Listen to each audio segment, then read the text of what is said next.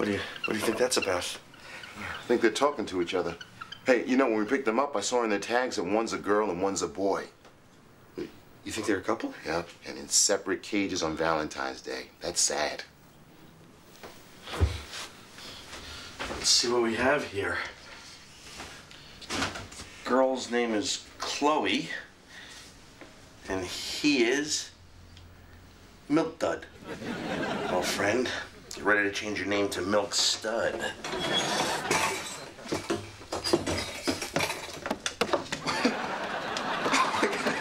She went into his cage. Chloe, you dirty little girl. Whoa.